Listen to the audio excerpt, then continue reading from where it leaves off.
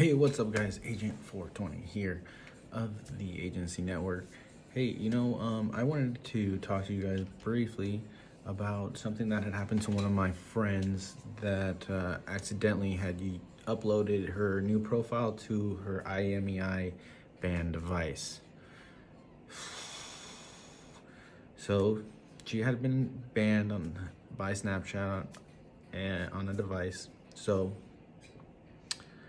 she created a new profile and still had her backup on a separate device. But I was telling her to shift the new profile to her other device she was already on, to log out of her profile that was on there and then load her profile that she created on the other device onto it. Well, she thought I had meant to load it back onto the IMEI banned device. And unfortunately, when she did that,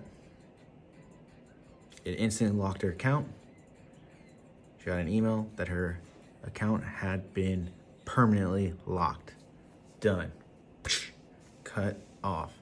So guys, please take these IMEI device bans very seriously, because they can affect other accounts.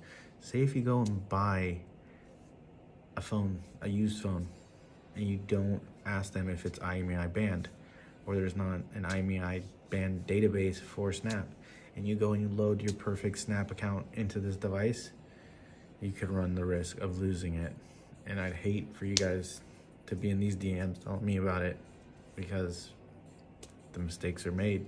And that's why I try to make these videos and help you guys learn about IMEI device bans, because a lot of people are getting IP banned, which means that you can't use that address anymore. It's just as bad as an IMEI banned, but you can still get around it. You still create a new account and a new user and still use your phone. But if you're IMEI banned, that means that device is done for Snapchat. You guys gotta be really careful with it. I don't want to see any more accounts get lost. I was recently deleted.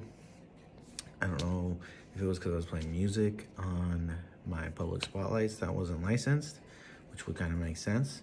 Or was it social inner circles that don't like what I'm doing, that don't like the shit I'm talking? So watch yourself, guys. I'm gonna make sure to stay in my lane. Make sure you guys stay in your lane too.